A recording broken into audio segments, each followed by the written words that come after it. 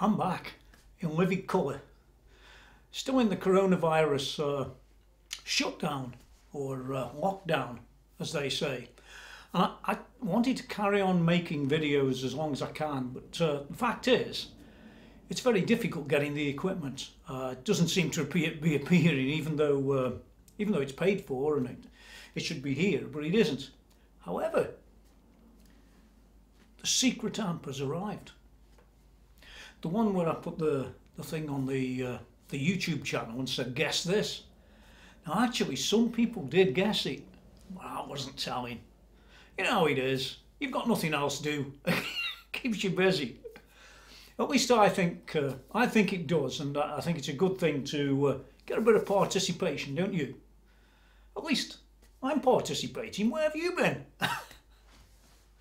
I get millions of guys, by the way, on my channel that simply don't subscribe. Why don't they subscribe? Who knows? Who cares? But listen, that actually matters. So if you're one of them guys that doesn't subscribe, and I'm doing all this work here, and it costs me a lot of money, just trust me on that. I think you're not playing your part quite as much as you should do.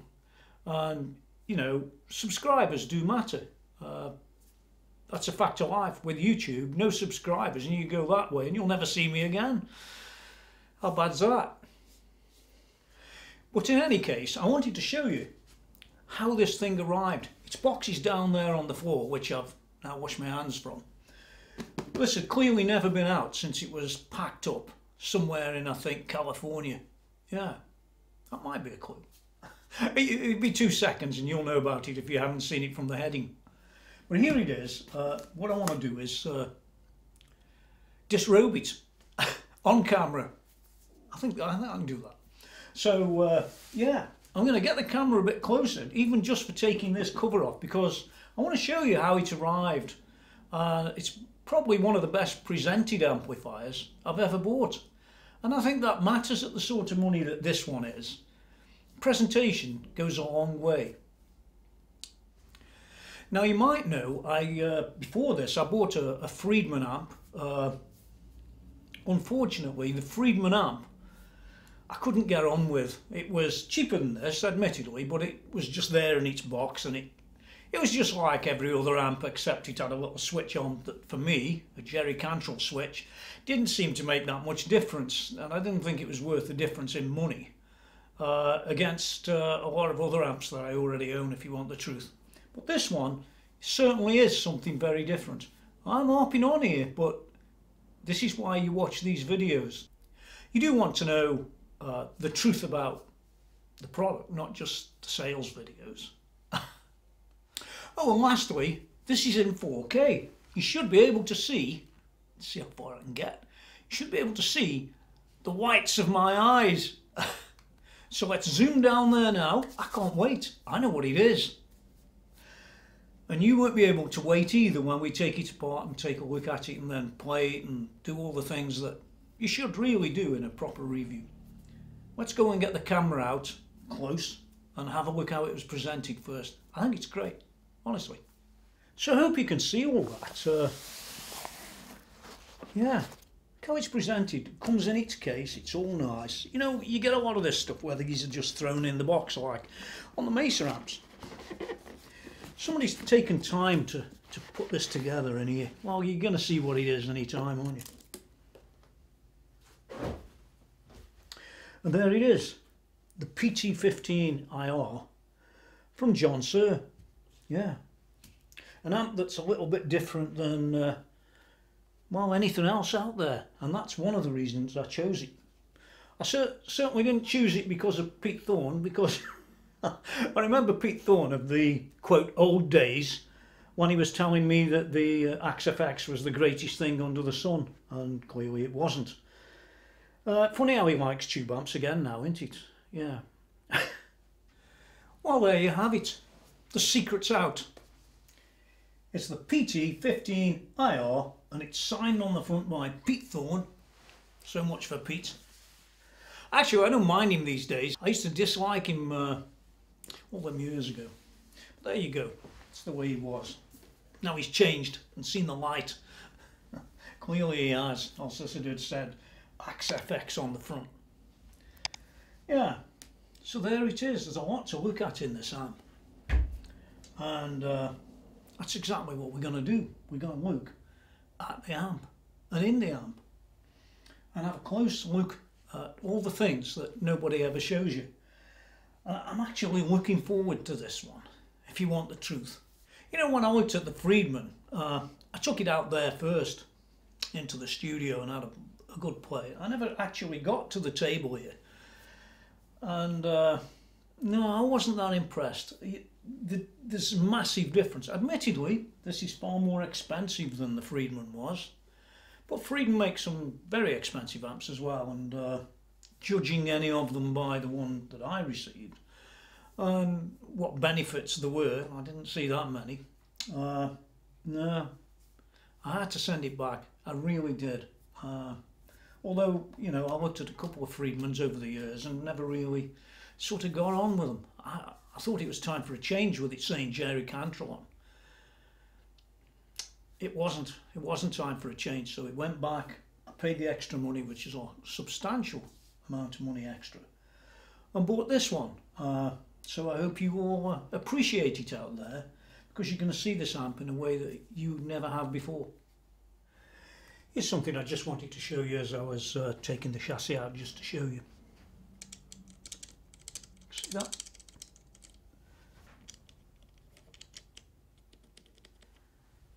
Or indeed the bottom one. They're all actually slack. Just bear that in mind, won't you, Mr. Suhr? What I also want to point out is while these are slack and move around, you can see the screws are actually tight. So it's like the washers bottom out. I don't really understand why that is, but there you go. Now when you've taken out these two screws, this unit here will just literally slide out.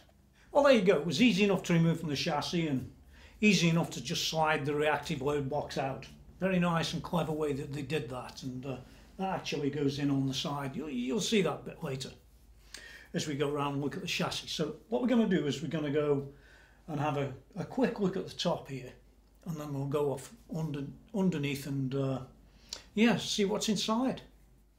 Okay, well, here we are looking at the main chassis. By the way, it's made of aluminium. It makes a change. You don't see many like that these days, but it's nice to see that. Very well put together. You can just tell from the quality, even just looking at it without going and have a look anywhere else, really. Yeah, so you've got the usual sort of stuff. Number of preamp tubes. And I'm not that impressed with the preamp tubes. They're the same brand as this, they're ARS. ARS tubes, Chinese tubes. Now they might be quality or not, but I'm not entirely sure they are. I would have expected, to be honest, rather better tubes than ARS, but there you go. That's what they put in and that's what you've got. Unless you want to go and spend the money on 1, 2, 3, 4, 5 preamp tubes and 2 power amp tubes, that's what you're staying with. So that's got the tubes out of the way right away. Personally, I'll be taking them and pulling them out and putting some new ones in of a decent brand. I don't like the Chinese stuff so much. I prefer the Russian stuff myself. That's just a preference that I have.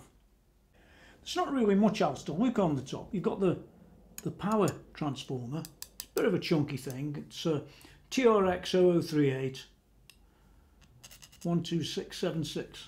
Yeah, there it is. And the output transformer's there. It's not that big, unfortunately, but I suppose it doesn't need to be for the amount of wattage that this puts out, which we'll come back to later. Yeah, all very well made. That's the main thing, and you can see there's no quality skipped, and that's the important bit that I always like to look at when you're talking about amplifiers and, you know, what they've got to stand on the road, and even if they're not on the road, you don't want one failing at 12 months, do you? Well, there's one thing you can say right off the bat. You can see that it's a well-made product. You know, they've taken the time to do the sort of things that you might expect they would. Things like flying leads to the potentiometers. Nice and easy to change, you know, type of thing. And by the way, those pots are alpha pots. A lot of people seem to be using those these days. And what's happened to CTS, I wonder? Maybe it's a pricing issue. Who knows? Anyway, I don't think there's anything wrong with alpha pots, but do note that the alpha pots are actually the smaller ones. They're about, I don't know, 3/4 of an inch across on these particular ones. So what we have is a main PCB, and we have a separate PCB up here, which we'll come back to and have a look at in a moment. We've got this little vertical board at the back that relates to probably to do with the IRs and the loading and not, you know, USB. And yeah, not a lot else. Well, anyway, let me flip this over and we can go down and have a look a bit closer rather than just at a distance like that. It always tells a story, doesn't it? Okay, well, taking a look closer, you've got this board over this side. You can see that it goes down and round this bit. That's the power tube board. If you look carefully enough, you can see where the power tubes are actually soldered onto the board. See that?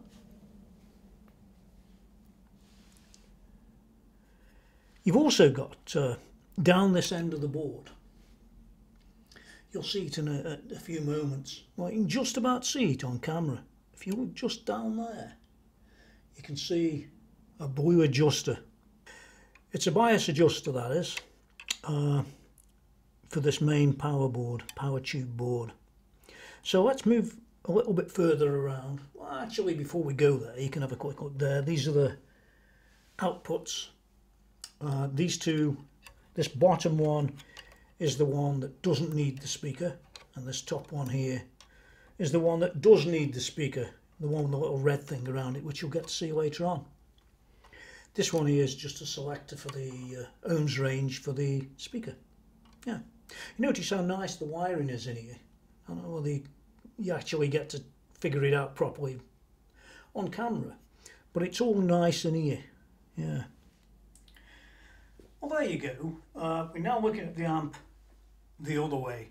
We were looking over there before, we're now looking the other way, and right from the offset you've got round here, these are the power and the standby there. The great thing you'll notice about those, there's none of that cag around them trying to hold these switches in place like there was on the Axe FX, which has got to be one of the worst ones I've ever seen. It's almost like chewing gum, that was. But this is how it should be. In any case, moving along a bit, if you look at that little board we've got down there, that's the board that handles all the cabs and the banks and things like that, you know, for the switching. And it's got its little LEDs off that board. Further down here on this board, this whole area, I would say across to here, give or take, this whole area is really power supply type of related area. And that little connector on, you can just about see there, is where the reactive load connects to on the side of the amp, the one that's actually in the case. Did a good job of that, didn't they? And you can see from about the end here, just the other side of that, this is where, it's just my opinion of course, so I've got no diagrams or anything, this is really the preamp, the majority of it. And if you look careful, you can see where the tubes are, and once again they're soldered onto the board, I guess, as many people do these days. You've also got a few relays, there's one there, there's one there, there's one over there to contend with, and those will be switching various bits in and out depending on what channel you choose, I guess. But all quite nice really. But it is just a PCB. Remember, this is no hand soldered board, and you've got to remember the cost of the unit, which in England was about £2,700 That's a lot of money. That's well over $3,200. Expensive. And down in the corner there, this is that little, you've got the input there, but below that you've got this little board that you probably can't see much of. But this is the one that handles the augs in and out, you know, the one for the headphones. Yeah, there it is down there. Yeah, so this is input up here. And that's where it goes in, I guess. Okay, well, here we are at the section for the FX loop there, if you can see that. You've got the foot switch here, goes over there, and you've got the output over here for a line out. There. You've also got this little board down here, and that little board includes an ARM chip, which was in a UK product, ARM. In fact, ARM came about from people like Herman Hauser and another guy, Chris Curry I think it was, from the BBC computer way back in the early 80s. And so I know a little bit about that, little bit. And there they are today, but unfortunately ARM, the people that make ARM, were sold to the Chinese or Japanese, one or the other, recently. Well, I think that's about it for in here. What I want to do is go and have a quick look at the reactive load, and then we can put it back together and get on with this. Okay, well, here's the reactive load, and you can see that it sort of plugs into the side of the amplifier through this little 6.3mm jack, which is quite a clever way of doing things, I guess. Now I could flip the bottom off, but I'm not going to, because I don't want to start groveling around inside this. Just want to show you what you've got inside here. This is how you get the output power reduced, and what they are basically is just basically, well, resistors, big fat resistors that are stuck on the side of the case, and that's it. That's all it is. I guess on this, it's probably the same as inside the one you'd buy, and what they've done is just fitted it in the case, made the case a bit bigger. Now, that was a clever idea. I haven't seen anybody else doing that. Yeah, so it's all pretty good. Yeah. Okay, well, here's a quick look around the back. You can see it's a very well laid out amp actually, and you've got everything where you need it. A couple of fuses for the outside, which is makes a change compared to some of the things I've seen. And this back cover's fitted on, by the way, which I thought was interesting, with proper set screws with inserts into the wood. And that's not the only place. If you look at the reactive load, the two screws that hold that in place are also captive screws into the wood with proper machine screws holding everything in place. That's a sign of real quality, because you don't get that on the cheaper amps, and you definitely don't get it on any Chinese ones. Okay, well, I'm not going to spend all day on it, but let's go as we mean to proceed. What have we got? Top one here is a HT fuse, and remember that the fuse ratings here are different for 240 volts, what this amp is, as they might be for your area. It may be 120 or some other similar voltage. We've also got a mains fuse here, which again is 250 volts, I think that one says. Yeah, that's the fuse, but it's 240 volt amp. If we look along here, you can see it's marked as 240 volts input. And it says there 85 watts input. There's your mains connector. Everybody's familiar with them, aren't they? You've got your model up the top, and some sort of serial number, which I'm not going to show you, but that's life. Moving along a little bit, these are the two outputs that we see on many reviews. The one with the red on at the bottom is, if you fit a speaker in there, it has to have a speaker on the other end of that cable. And if it doesn't have it, can do this amp a lot of harm. That's why it's covered in red. The top one, you can just pull in and out as you at will, even with the thing running. Yeah, no problem. Then you've got an impedance selector here, 4, 8 and 16 ohms it will handle. Covers all that in the manual. Then we move on to CE approvals. Now, CE approvals, where I come from, I'm always very wary about them and making sure that, you know, they are as they should be. There's no reference in the manual to any self-certification, even fractal like that. But there is no mention of approval for anything other than FCC, other than these two things stuck on the back. And one's CE approval and the other one's for the WE directive, which relates to disposal of product. There's another one that could have been on there, which would have been ROSH compliance, but you don't have to actually put anything on there for ROSH compliance. And even if you did, there are so many different symbols, it would be painful. So I think the best thing about this at this point in time regarding CE approval is to say, yeah, well, there's no certificate. I didn't see it online. Yeah, well, you go figure. And here's the other part of the amp, on the back at least. You've got an FX loop, which is good. You've got a send and return. There's no adjuster on there or anything like that, but that's just life. I don't think there's anything where you can actually adjust that. Might be, but we'll find it later. We've got a foot switch in, which it does come with, and I'll show you the foot switch in a little while. And then we've got this line out section, balanced or unbalanced off this little switch here. And you've also got this USB in, and this is where you'd be loading up your IRs. I think it can handle up to 16, and they have to be in a WAV format, WAV format. I think they'll handle, I think 21 or 22 seconds. I think they're 48 kilohertz on this one, and 21 or 22 seconds. Somebody asked me about that some while back on another product. Well, there's the answer for this one. And down the bottom here you've got this FCC sticker that's for FCC, but as I said, very little about CE other than just a mark. Now, one of the reasons for buying this amp is that it's got lots of these other features that aren't in any other amp that I can find, really. So I wanted to get an amp that was something different, and I don't mean different as in bad. I mean different as in extra features and really well made, which this should be, and it probably is. Well, it looks like it is to me.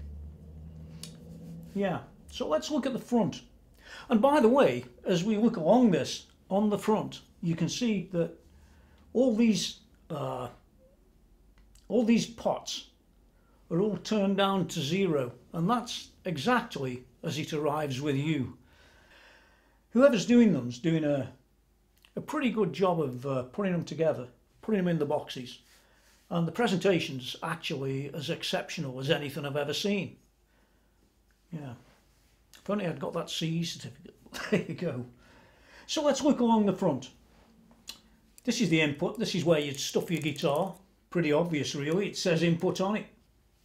And then above that, we've got this little level here, which it handles, and a headphone outlet right out of that one there, which I thought's pretty good. And you've got an aux in below it, so you can feed some music in here, and it'll come out with your headphones, and you can mix with this little IR level, HP level they call it, and that'll mix the signal that's coming out with the audio back out of these headphones, so you can sort of balance everything up and play to it, which is pretty good.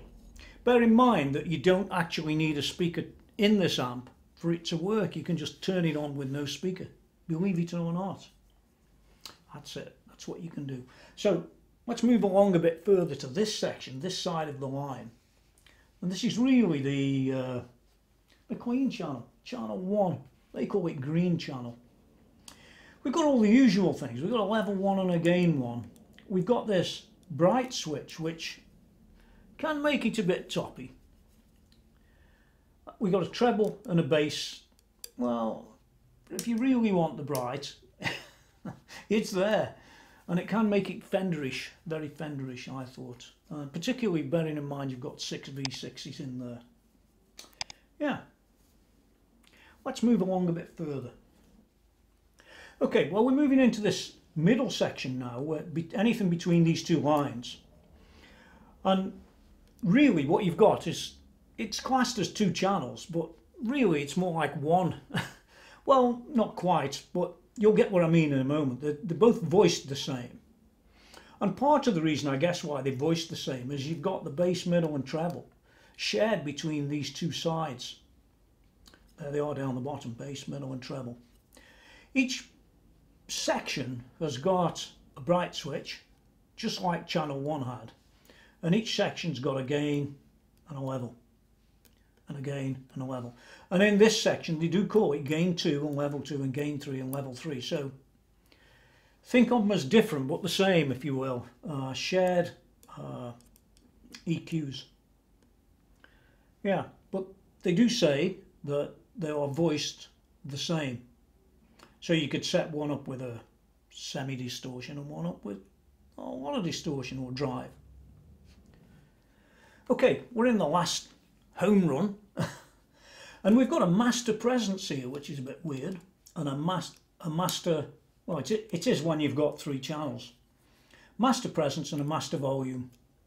There they are, this side of the line. We've also got the channel select button here, this one. Got a standby and a power, nothing special there. But then you come up to this little top bit that relates to the IRs. Basically, you've got 4 banks, 1, 2, 3, 4, and you've got 16 IRs. So you can have, for example, each bank has got 4 cabs for a total of 16. To link an IR to a specific channel for instant recall, select channel and desired IR, then hold the bank select button and cab select button for 1 second, if you get that here. And you can reset it from the front as well. So if you want to change it around at any time, that's okay, and then it's easy to come back and reset it. But more about these a bit later on. We'll be showing you what they sound like. And I'll be connecting a computer up presently so you can see how that's done. And then there's no confusion about it, is there? Well, there you go. I hope that's all proved to be very interesting. I thought it was a very impressive amp. By the way, you do get one of these type of things that's on the top of the amp that sort of keeps you up to speed of what does what, if you will. Although it's not really as complex as you might think it is. Fact is, it's pretty simple. Yeah. But there is that thing with the IRs for loading them up and things like that. And if you connect to PC, you'll be able to see exactly how that works. And that's exactly what we're going to do in a few moments. But before that, I just want to show you the other bits that come with this. Okay, well, here we go. Another little box. You get a foot pedal. Let's whip that out. To be honest, it's only a sort of basic pedal. Yeah, and goes off to the unit with an included lead. All interesting stuff, or not, depending what you like. And there's also a mains lead. Yours may or may not look like mine, but don't worry about that. Mine's the one that counts. Let's move this out of the way. And don't forget, you do get the very nice cover that can sit over there for now. So what I'm going to do now is set up a PC and show you how we do that. Nobody's ever bothered to show you any of that. It's all simple enough, but it's nice to have a look, isn't it? Especially if you're one of them guys who couldn't afford one of these. You know, it's nice to have a look at what you can't afford sometimes. I mean, I look at cars I can't afford. That doesn't mean I don't like to look at them. It just means I'm not buying one. There's a very subtle difference, and most of these reviewer types don't quite get that, do they? Oh. So let me get the PC out. So let's just quickly draw your attention to Suhr PT15, which is popped in as drive E. That's what it's supposed to do.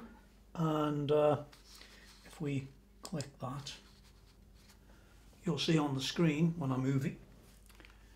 Once we've dropped into the drive, you'll see bank 1, bank 2, bank 3 and bank 4. So if I just go and open one of them, there's cabinet 1. And there's the Celestion IR. I'm not sure if I can get any information out of that, but let's just have a look.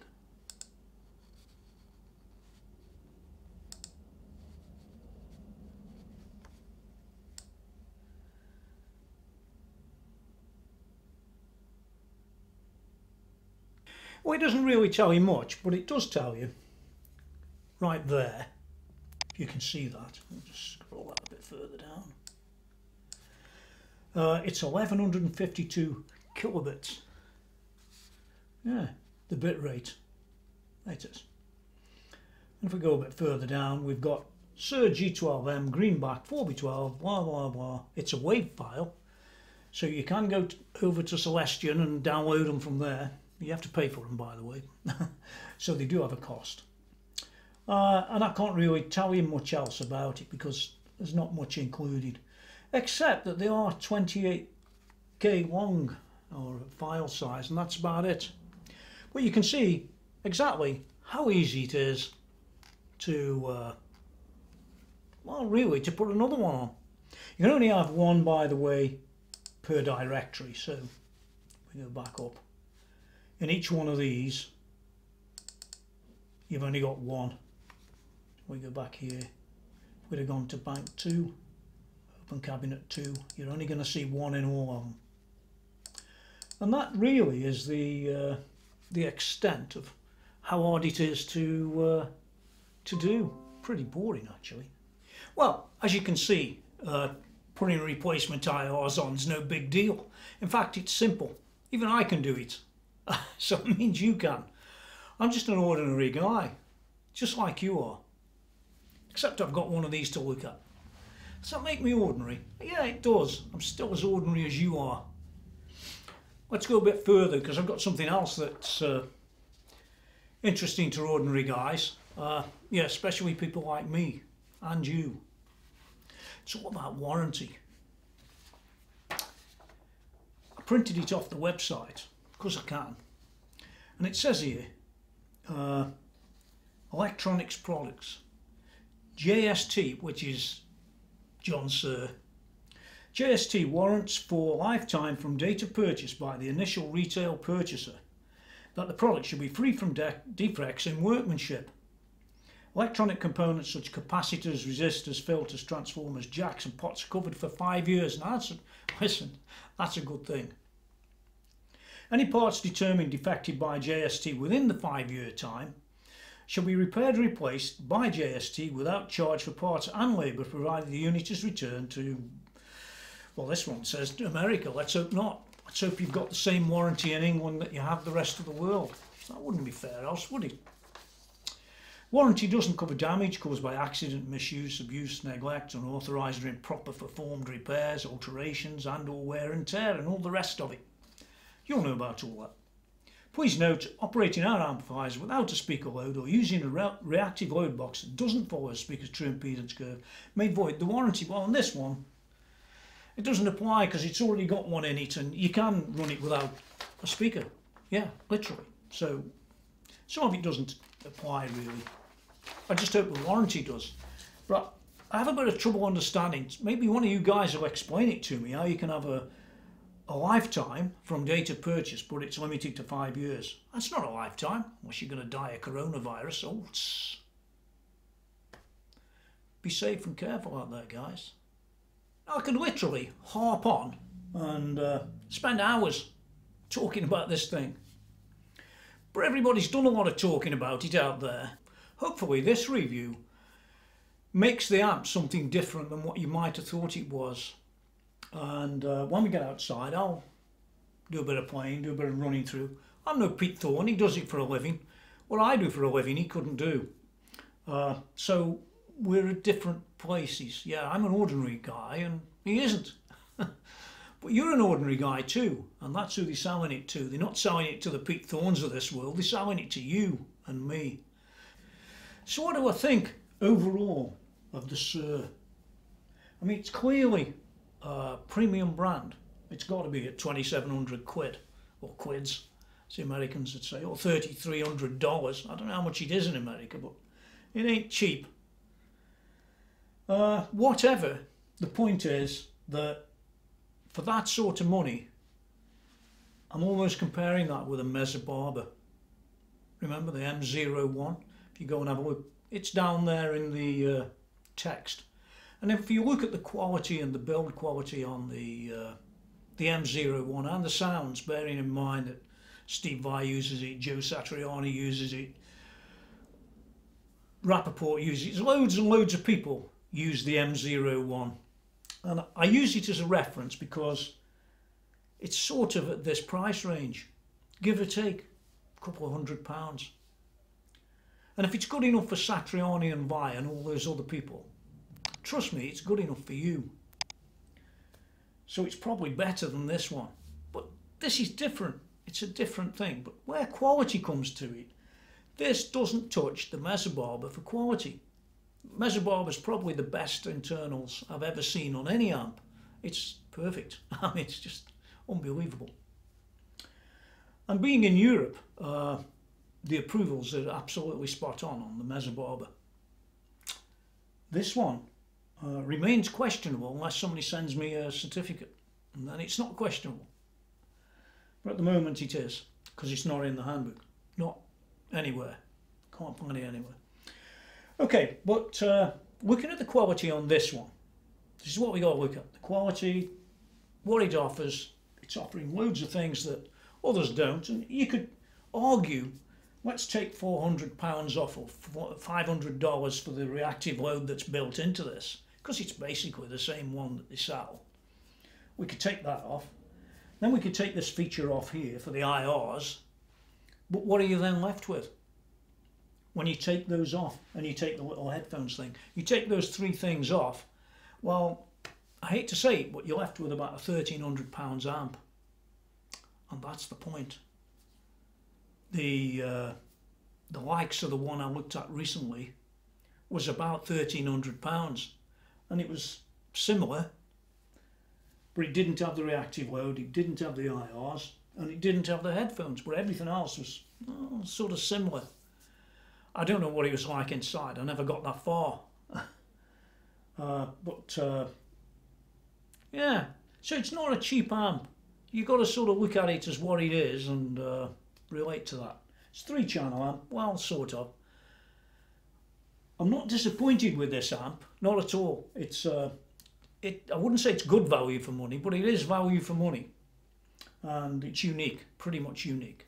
And that's what will allow me to, you know, I've listened to it, I've done all the stuff. It would allow me to say on this one, this is probably a 9 out of 10. It's not a 10 out of 10 because I've got no CE certification anywhere. It's just not there.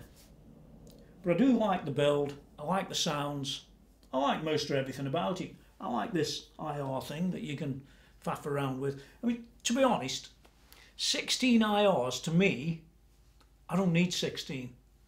And you know what, neither do you. You probably need 3. If you want the truth. You've got 3 channels on here. You could get away with 1. But if you had 3, well, to be honest, it'd probably do the job. That's what you get on real amps, isn't it? Yeah. 1. 1 cab. But you can have 1 for each channel. And all them things add up. So it's a 9 out of 10. No more to say about that. And yeah. I think it's a runner. It's worth the effort. But is it worth £2,700? $3,300? Or more. Might be more. You work it out yourself. Yeah. So there's not much left now except to go outside and have a blast with it. I think we should be doing that, shouldn't we? Huh?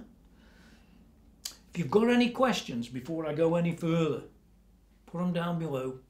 I always answer every one that I can answer. If you ask me something ridiculous about inside that I don't know, I can't answer it. But nobody's saying anything, are they? There's no schematics, there's no information anywhere. So what you've seen today so far is probably more than you've seen on any review. None of them show you anything. But I think it's necessary, and it does help to give you it lets you have an informed decision That's important, an informed decision as to whether you buy one or you don't, because it's not just the sound, it's things like that warranty. But that warranty down there says 5 years or lifetime. I can't figure out which, and does it apply to the UK or doesn't it? None of it's clear. Nothing is clear. So all them things, it's just like they've done a brilliant job of the amp. You just do them all a few little things and it could be brilliant. Okay, so when we get outside, what I'm going to be doing is I'll play something on each one of these channels, we'll call them that, and faff around a bit with the bright and maybe these IRs. I'm only going to work on the ones it comes with because I couldn't be bothered to go and buy any. There are absolutely loads of IRs all over the internet, and if you search for God IR, you could probably pull down the thousands that they give you for free. That's probably worth doing, or not, I don't know. Don't know whether they're any good or not. They're just there. I think there's 5,000 of them. Some ridiculous amount. Yeah. Pointless, honestly, pointless. You might want to go to the Celestion site. On the Celestion site, they actually sell them, so you can be selective and buy a few of your favourites. And maybe you don't want your favourites, maybe you want some other IRs. But in either case, they're costing you about, in England, I think they're costing about £28 for about 5 of them. So they're not that cheap. Not as cheap as the God IR ones. Anyway, enough of that. Don't forget to go to my website, which is on at the beginning and at the end of this video. And we're going to go out there now. So, yeah, hold on. Looking forward to this. Okay, well, here we are with the PT15 IR, and I've got it actually going off into the desk. So what you're going to hear on the physical plane are these IRs really. I'm on the clean channel with the bright on. You can see the settings roughly there. It doesn't sound too bad. Yeah.